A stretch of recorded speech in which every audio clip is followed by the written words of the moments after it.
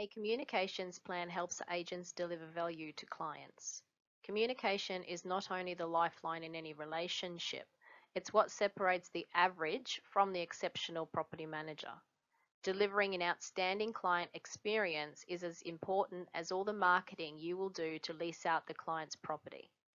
As professionals in a service industry, we must strive to create a rewarding client experience as well as achieve the desired end results. Both are important. A simple way to help create happy clients is to have a written communications plan. By having an actual plan, your clients will know what your expectations are, and you will know exactly what your clients expect of you. This will prevent things from being left to chance. The perfect time to give this to clients is what I call the romance period, the time when your client has chosen to hire you as their agent and everyone is enthusiastic and optimistic. We will now look at 6 simple steps to creating a written communications plan. Step 1. Ask the client what communication methods they want or prefer, such as phone, email, text, or even social media. Knowing your client's preferred communication method will allow you to engage with them on their terms, making them feel that you care, which will cause them to be more receptive. For most clients, hearing your voice regularly can be reassuring and often allows for easy dialogue. Step 2. Establish communication frequency, for example, weekly, bi-monthly, monthly, or when you have an offer for them, or if there are repairs or maintenance requests or feedback from periodic inspections.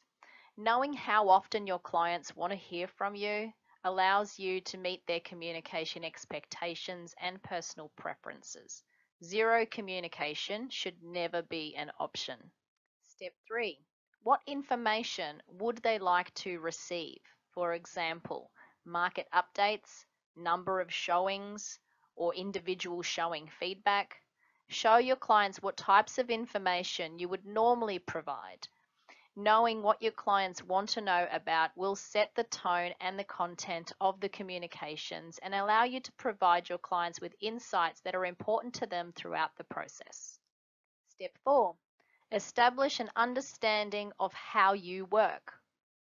So give them the general information of what hours does your business operate? What days do you work? What is your after hours policy? What should your client do if he or she has an emergency and needs to contact you? In the world where we are operating 24/7, 365 days of the year, setting boundaries up front that both you and your clients agree to can avoid future friction. Step 5. Establish timing and set it on your calendar to set reminders. Once you understand what your client wants, you can schedule a time block where you will reach out to them. For example, if they prefer quarterly communications, which some landlords do, you can let them know that every Wednesday between 5 and 7 p.m. on a quarterly basis, you will reach out to them. This will allow you to operate your business as a business and on your time. You will start to operate from a proactive as opposed to a reactive state. Last but not least is to document and confirm the information. Make sure to put all of this in writing and provide a copy to your clients. A dated email communication suffices. This sets expectations moving forward, and if something is not met later, there is a written agreement to refer back to. Something you very rarely hear is, "My agent over-communicated with me." There are many benefits to having an actual plan. It will be a competitive advantage when meeting with potential sellers and landlords and a way to separate yourself from other agents. It will make your clients happy knowing that they know what is going on with their most valuable asset. There are a number of benefits in having a communication plan.